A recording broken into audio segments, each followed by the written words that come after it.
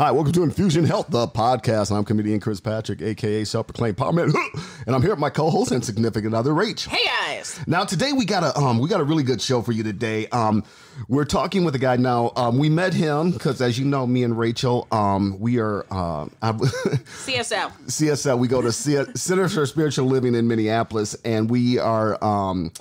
We belong to the New Thought Church. It's a New Thought church, and we have a reverend here. He's a New Thought reverend, New Thought minister, Rev Lyle, and we're talking about different religions and how what are we going to talk about? How religions coincide with each other. What we're going to be doing is we're going to have a series of all their different religions. Of all different religions, okay. Yep. Okay, and Reverend Lyle's been he's like I said, he's a New Thought minister, and he's going to tell us about his life, and we're going to talk today about Buddhism. So I really can't wait. Reverend Lyle, welcome to the show. Thank you. Happy Friday. So let's get started. So you're a New Thought minister. How did you become involved in New Thought, and what was it about New Thought that? Well, it's interesting you should say that because like with most people, it was not a direct line. Yeah, right. Yeah. So I had been in Catholic seminary for a number of years. Okay. There we go. And then I left that. Okay. And then actually through a square dance club, I met this one gentleman named Conrad, introduced me to New Thought and invited me. Was that in Minnesota? Or? Yeah, Minnesota. Okay. Yeah, and it was actually Reverend Joanne was a part of that church as well. Now, Reverend Joanne, to our listeners, she's our reverend at our Center for Spiritual Living in Minneapolis. And we've had a couple episodes with her. Yeah, we have done a couple episodes with Reverend Joanne. So you became involved with New Thought. Mm-hmm. Yeah, and then I just through the years I got to be a practitioner, then a minister. So okay, well, and I just want the listeners to know that we're not trying to make fun or down anybody's religion. We're trying to bring the truth to every religion, to everybody. Yeah. To educate you. Yeah. So you got involved. So you got involved in New Thought, and then you became a minister. Or? Yeah, and actually, I was really excited about once I started learning about it because I'm also interested in all these different religions. Mm-hmm. So it was fun for me to study those and see how New Thought encompasses some of those in the spirituality. And that's the thing with New Thought, because one of the people we study is Ernest Holmes, and Ernest Holmes, of course, wrote The Science of the Mind. Now he was like you, going to be a minister, not a minister, but in the Catholic Church, going to be a priest, and he decided that wait a minute, all these religions kind of are saying the same thing. They so he took a little bit of that and he started signing. The base of the principle is the same. Yeah. The way I see it is Hinduism is to Buddhism as Judaism is to to Christianity, know. Yeah. So they all have a base, all of them go off in different ways, and each Buddhism can path out in many different ways, just like Christianity can path out in different ways. Mm-hmm. Yeah. Well, it's also too. Buddhism is also a very, very peaceful religion, Oh yeah. And the guy who started, and we're going to talk about that soon. How he got started, how he was actually sheltered. His family actually sheltered him from bad stuff going on, and he sought out and went out and explored and found out that hey, there is suffering, there is this. And one of the things he did, he gave up all his possessions and all that to study this, to become enlightened, as they say. Yeah. And one thing that I think we can share with the listeners is that in Buddhism, there's a clear distinction from some of the other faiths that you don't have a deity. Mm-hmm. So there's no quote God unquote. So a lot of people can meld in or experience or practice Buddhism and yet be Christian or Jewish or Hindu, other faith denominations. Mm-hmm. So because there's no tension between two deities as you practice your spirituality. Mm-hmm. So now, as we're talking about Buddhism, okay, Buddhism was started by a guy by the name of Siddhartha, right? And correct me if I'm wrong. And what happened, like I said, he grew up in a well-to-do family and in Hinduism. He was originally Hindu. Yeah, originally Hindu, and his parents kept him away from all the suffering and everything around, and he got older, married, lived in the palace, but then he went and sought out the palace. He left the palace and he went into an old guy who didn't have nothing. He's like, why ain't this guy? And then he started learning more and left his wife, left his kids to study to find enlightenment. Right. Yeah. And his parents really tried hard to not have him experience the culture or the life outside of the castle. Mm-hmm. And I heard that there's two different stories in this. And one of the stories is that like a spiritual creature or a realm or that kind of thing came to the parents and said if he experiences just their kingdom, he will be the best ruler ever. If he experiences the kingdom outside the palace, then he will become this great spiritual leader.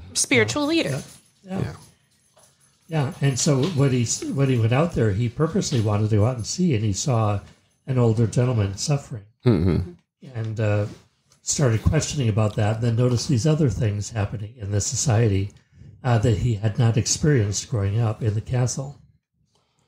So that was his spiritual journey. That's where it started. So with his spiritual journey, he finally learned that there was, and not only that, but like I said, he gave up all his possessions. Yeah, what I found when I was studying, I thought was really interesting, is that his father even kept plants away from him, animals away from him, so he never experienced their, turn from beauty, to, their birth, all the way to their death. So he was excluded from even experience that way of life. Okay, yeah, interesting. Wow. Yeah. Yeah. So with the Buddha, people who seek Buddhism, they go to seek enlightenment or try to find enlightenment. What do you have for us, Reverend Lyle? Well, so we've already been talking about some of the beginnings, and this was around 563 BCE or before the Common Era. So this was before Christianity, and actually in some of the early history of Judaism. So you look at where he came from and his searching, and he came upon some ideas. He sat under this Bodhi tree, and he sat there, and there are two different stories that he sat there for just a short while, and another story says he sat there for 6 months. So I don't know which one was true because I wasn't quite there before I am now. But time portal, right? Yeah, exactly. I'll get to that maybe sometime. But he sat under this Bodhi tree, and then he became enlightened. So instead of just being Siddhartha, he now became the Buddha, right? And so that's where he started that journey, and that's where it led him to, was that sense of enlightenment sitting underneath this tree. So there are some concepts that he came up with from what he experienced in that culture. So one of those is the Four Noble Truths. The Four Noble Truths. Yeah, the Four Noble Truths. And the first one is that life is suffering, or dukkha, and life as we normally live it is full of the pleasures and pains of the body and mind. And don't you know, we've really been experiencing that? Yeah. Right? So then he goes on, but these do not represent lasting happiness. They are inevitably tied with the suffering, since we suffer from wanting them to continue and wanting pain to go so pleasure can come. So it's about avoiding suffering. And the reality, one of the double truths is suffering happens from our desire to escape it or try to run from it. So that was one of those. The second one was suffering is caused by craving. So, if any of us have been in an illness, we crave. That other side of that is to get the healing. But in that suffering, you crave the healing. And that's one of the craving is also one of those Four Noble Truths as well. The third one is suffering has an end. And the fourth one offers the means to that end, the Eightfold Path and the Middle Way. So what you were talking about earlier with his own spiritual journey of living in the castle and experiencing abundance and a very noble life, and then experiencing that suffering person in society and seeing the suffering around him, that middle way is somewhere between those two.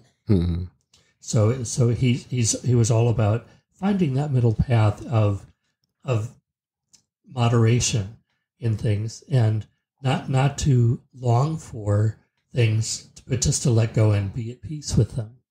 So, because if you crave that healing, you're going to be suffering because you realize where you're at in all of that. What I found interesting in my studies was I found that in the Four Enlightenments, it doesn't matter what pain people cause, right? Mm-hmm. If somebody comes in and robs your house, you're not supposed to be so into your house that you're missing all those objects, but accepting the experience. Right. Yep. Yeah. So it's more of a not being tied to the material realm and seeking a spiritual path. So, and I was going to say too, there are many other examples.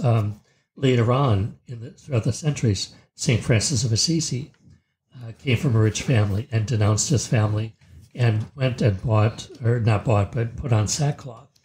So there are many examples who did the same thing in different traditions. Yeah. So if we ever do something regarding Joseph Campbell, we could talk about also all these different traditions that have a similar story with them. Sure. Mm. Yeah. Well, that's the thing. though. They're saying that you have to have some kind of pain to get to get Nirvana or enlightenment or something like that. You have to go through some kind of pain. Yeah. And not expect to. How should I say this? So not expect to be reveling in the suffering, but just know that that's a part of it as you cling to the craving to be healed and the craving to search. Mm-hmm. As you let that go and you meditate, that craving passes away. Mm-hmm. So what's the road to happiness? How can one find happiness? Or is happiness within? Well, I'm glad you said that. Happiness is within. And so meditation, reading the sutras, the religious writings that he wrote and other people wrote. Meditating on those and reading those helps one in that meditative process. So, also, I could go over some of the basic ideas. Yeah, please do. So some of those are. So followers of Buddhism don't acknowledge a supreme God or deity, like I said earlier. So it's more on achieving enlightenment. So when followers reach this spiritual echelon, they're said to have experienced nirvana, which we just talked about. Mm-hmm. So the word Buddha itself means enlightened. So the path to enlightenment is attained by utilizing morality, meditation, and wisdom. And that wisdom comes through life experience. So it's not always wisdom we think that is beyond us, but it's within us. Well, answer me a question. A few years ago, before me and Rach started dating, I'd hit a real low spot in my life, financially and all that, and I was sleeping on a friend's couch. I didn't have a car, and I'd had a car since I was 16 or 17. I had to take the bus everywhere, and one of the things that I had to put a lot of stuff in storage, and one of the things I found out was paying for that storage was that, what, do I really need this stuff, Yeah. And I found out that kind of hit me as okay, the most important thing right now is not all this stuff, is that the most important thing to me is how am I going to get to work? How do I got clothing on my back, and do I got, basically the bare necessities, And then I realized from then is that everything else that I acquired later on that I've acquired now is this is all material stuff, and I don't need it, but as long as you got the basics, Yeah, and isn't it interesting? You had to go through that experience. Yeah. To find out what the cost was for you to house all of those possessions. Yeah. And I recently, 3 years ago now, I had this storage unit, and I was keeping all this furniture in there and all these books and all sorts of stuff. And when I left work and was taking care of my parents, I could no longer afford the storage unit. Mm-hmm. So I started going through the storage unit, and I was just amazed at all the stuff I had been paying for all those years. Right. And why? Yep. So I just started giving them away to people I knew that could use them. Mm-hmm. And they're very happy. I get to see some of my furniture periodically. People say, I love the fact that I'm so grateful. And I was like, well, I don't need it. I've been paying for the storage. So much like you. Yeah. Well, it was a thing where, like I said, it was. I didn't need this stuff, but it's like the most important thing was having clothes on my back to keep me warm. Yeah. Right. Getting on the bus, Yep. And being, and feeding myself and all that. Everything else was just material. And one of the things I found out is that a lot of people have, I got this nice car, I got this. And it's like, yeah, and it's good you got that, and I'm glad you acquired it. But how would you be if you lost it all tomorrow? Would you still be able to survive? I think it's funny that me and you were watching this episode on Prophet, and they had one of your favorite vehicles in the whole wide world, the Spider. Is that what it was? Yeah. And no, that was a slingshot. Slingshot. Sorry. Anyways, they had a slingshot, and he's like, "Well, what do you do when it rains outside?" And they're like, "Well, we get an Uber." Right. There you go. Yeah. I mean, it doesn't fulfill their needs all the time. It just fulfills their needs to be feeling a little special, right? Yeah. And I grew up taking the bus and walking, growing up in the inner city. So I was very much used to that. And so I've actually been spoiled now the last few decades having a car and being able to drive anywhere. Right. But yeah, growing up in the city, you could walk, you could take a bus. Yep. So that was the gift. And the more inner city you are, the more buses there are. That's right. Yeah, that's right. But with keeping in the subject too, is that some people acquire, nice house, nice cars, nice this, but then when they get down to it, they're still not happy, and then it's like, how do I achieve this happiness? I got all this and all that. Yeah. How do I achieve this inner happiness? Yeah, and and the thing too is, one thing I love about Buddhism is this law of cause and effect, which is also a new thought, and then also the concept of reincarnation. So you get to work on these layers of life, and not just your own life in this life, but many lives. So you get to work on this karma and to learn your life lessons, and you come back and learn them again and again until you reach nirvana. What I found interesting is that I found, living your life over and over and over again, they do it differently in Hinduism than they do in Buddhism. Right. Whereas Hinduism, they believe all those lives connect.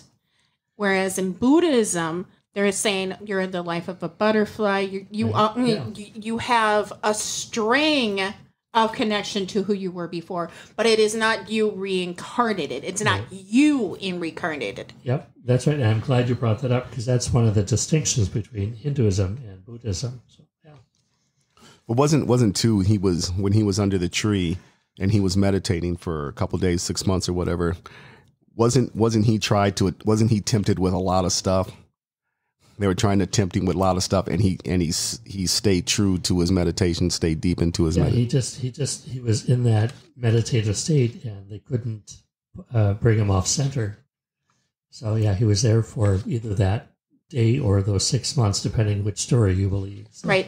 And I found it interesting about that because it kind of reminded me of Christianity and what Jesus did in those 40 days. Yes. But it also reminded me, if I was personally there, nothing enticing me, but just knowing the life that I had left. Yeah. Right. Yeah. And one of his truths actually came from that, because he almost starved from not being able to. And he's like, there's got to be a medium. Right? Yeah. The kind of the yin and the yang. Yep. Yeah, that middle way. Yep. Yeah. Yep, exactly. Which is now going into Taoism. And Taoism, yeah. And so one thing I wanted to share too is with Buddhism, like with a lot of other things, as the time progressed, this spirituality being taught by these monks went through the different countries. Mm-hmm. And each country, even with Christianity, each country took the Christianity and modeled it or experienced it in some different ways through the different customs. Same thing with Buddhism. So depending on where you are in Asia, like Buddhism started in India, right? But there are different types of Buddhism, different dialects and stuff like that. Yeah, are now in all these different countries. Mm-hmm. So it spread and changed as it spread. And we're talking like before Christ. So yeah. So it's a very Christ very was old. Right around 32 BC. Yeah, somewhere around there. Right around there, and we're talking about 500 BC. Yeah. Right. Yeah. So it's a very very old religion, a very old practice. Correct. Yeah. And again, I really want to emphasize too, what a lot of people really love about Buddhism is there's not a deity. So they can practice the sutras or the chanting or the meditations and be Christian or Hindu or Jewish, and that does not interfere with their own faith development as well. So they can, I know a lot of Christians who practiced Buddhist meditations and chant Buddhist chants. Well, what I find is a lot of people doing Christianity find truth in some of those lessons and want to incorporate them on their own. Yes. Yeah. So, yeah. Yeah. So it's just very interesting. I find it all very fascinating. So yeah. So yeah. So with that, there are some different types of Buddhism that happened and grew out of after Buddha died, and his followers, of course, wanted to start teaching and started the way of life. So as with any tradition, Jesus and many other traditions, the followers after that leader has died, they want to start that tradition and put it into a foundation, right? They want to build on that. So that's what some of Buddha's followers, monks, did, would start those traditions and the practices of those. There actually wasn't a book on Buddhism, from what I understand, until 100, right? Right. So it's AC now that we're talking about, not BC. Or AD. AD. So about 100. Yeah. Whereas with Christianity and Judaism, there was a writing the whole time practically. Yeah. Well, for example, with Christianity, after Jesus died, there was all this oral tradition, which happens in many traditions. And then people start writing down those stories. So they begin about 40 or 50 AD with Paul, and then the actual Gospels aren't written until like 70, 80, 90 AD.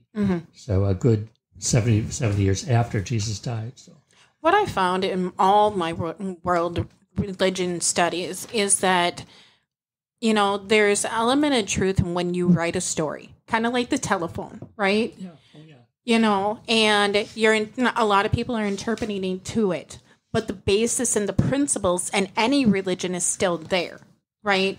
Do unto others as you want done unto you, not want material possessions, but wanting, peace within yourself. Right. Yeah.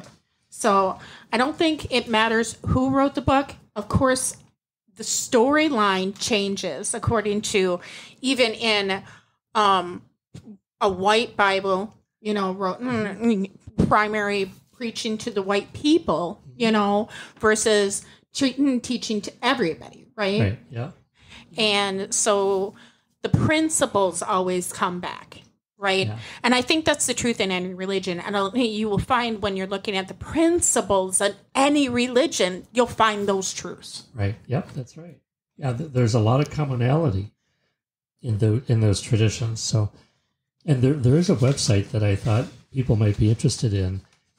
There's the Wheel of the Golden Rule. So there's different faith traditions, but there's one that comes out of Canada, and it's just worldreligions.ca. Okay. And that one includes atheism and humanism and pantheism and other paths, I should say, spiritual for atheism, but other paths, and what that golden rule is with all of those. And it's more elaborated upon than the older one that I had seen many years ago. So it's like Wicca and Norse in there too? Yeah. Okay. Yeah, they are. So when you're on your own spiritual path, when you started to get into New Thought and started to read about New Thought, when did Buddhism come in for you, or when did you start studying this Buddhism? Well, I had to read, one of the books I had to read in that becoming a minister was World Religions by Houston Smith. So that one it's a pretty thick book, and it goes through all the different traditions. And I was also non-churched for about 6-7 years. So I really got into exploring just different spiritualities. And so Buddhism was one of those. So I did some Buddhist chanting. I maybe would go to the Buddhist temple, or there was a place in South Minneapolis I would go to, and I forget the name of it now, but I would go there and just meditate in the gardens, do things like that. So So with this, when people look at religion now, we're talking about Buddhism. You got the people who will say, "Oh, they're a bunch of quacks," but then we look at them and go, "Okay, well these people are a bunch of quacks." You know? I think there's always outward looking when you're studying a certain religion and you grow up, generations of growing up in that religion, that until you're educated into more, right. Yep. That is your truth. Yeah. Right? That's your truth because that's what you were raised with. That's what you had generations upon generations built off of. Yeah. Right? And until you're educated more, you don't know better. Right. So for my own personal journey, I was raised Roman Catholic. And I was almost a Roman Catholic priest. So you said you were raised Roman Catholic. Did you get confirmed and communion and all that? Yeah. Okay. So you went. Yeah, me, myself, too. Yeah. And I was 2 years from being ordained a priest, and I dropped out. So I took, and that's one thing that I have to say, I really have a deep appreciation, although I'm no longer Catholic, for the tradition, because it taught me the power of symbol and ritual. Mm-hmm. So I have a deep sense of a respect for symbol and ritual. Yeah, I get that. Mm-hmm. Yeah. Right? And so in exploring these other traditions, there's a lot of symbol and ritual that go with them, and that's what I delve into. Yeah, me too. When I'm studying other religions, I'm like, what are their traditions? Right. What are they doing every Sunday or whatever day that is that they, reach their spiritual place? Yeah. Right? In the Catholic religion, it's Sundays, and then there's Ash Wednesdays, and then there's, all these other things. But what are they doing during that time? Right. A couple years ago, I have 25 Days of Christmas on Facebook. And the way I do it is I pick a topic of what I want to, and one year I did different, like Mexico, how do they celebrate Christmas? Oh, okay. And how do Chinese celebrate Christmas? And all these other things. Because Christmas, you got Kwanzaa and all those other religious holidays right around that time. Yeah. So they might not celebrate Christmas, but they're celebrating some special spiritual holiday. Right. In Wicca, that's where you get that, the turnover of the light, Right. That's right. Yeah. So, yeah, that's what I've always find very interesting. Well, and actually, it's fascinating you brought that up because a lot of the Christian tradition, and I hope I don't offend anyone by saying this, but a lot of its history comes from pagans. Yeah. Absolutely, yeah. So some people might be offended by that, and yet some people say, well, yeah. Yeah. But I think it was their way to connect with somebody else and explain this is how our religion celebrates pretty much what you are. Mm-hmm. For instance, in Easter, it's actually Esther. That's right. Yeah. And if you look at the origins of Esther, it's kind of close to the Easter Bunny, right? Yeah.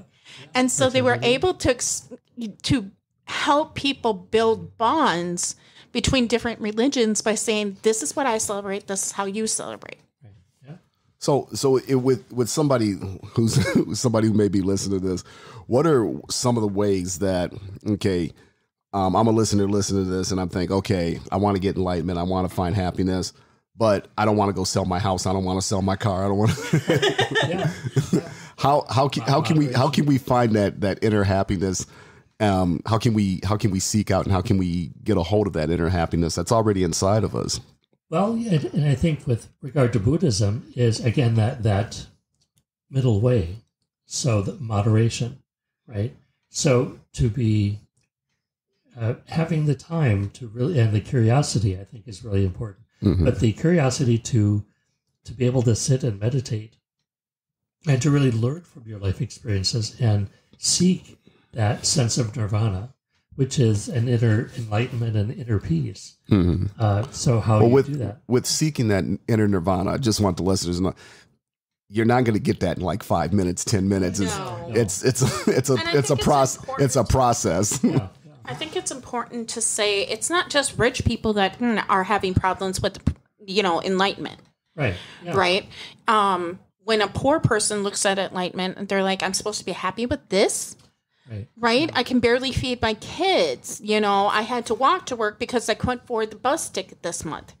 Right? So it's being okay with who you are, not living over abundance, giving to others, right? Yeah. When you can, because a poor person on the street, can show you when you just became homeless how to live on the street, right? There's skills, there's lessons in every single one of us, right? And I find when you find that more of enlightenment, more gifts are poured upon you. Right. Yep.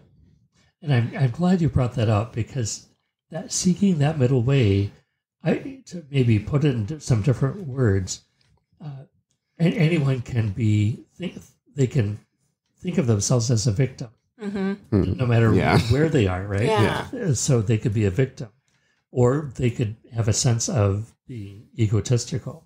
So both of those extremes, the middle way is like seeing that you can choose to not react in the world as a victim or as somebody who's haughty or deserves or whatever. So, but also it reminds me of a story too there's a gentleman, he wanted to take his son and have his son learn the lesson about how wealthy they were. And compared it. So he went into, like a city, and the child saw that coming out of that experience, he noticed that, well, they had one dog. These other people, they had 3 dogs. They bought their food. These other people, worked for their food. So they had gardens and farmed it. So actually the guy says, what did you learn?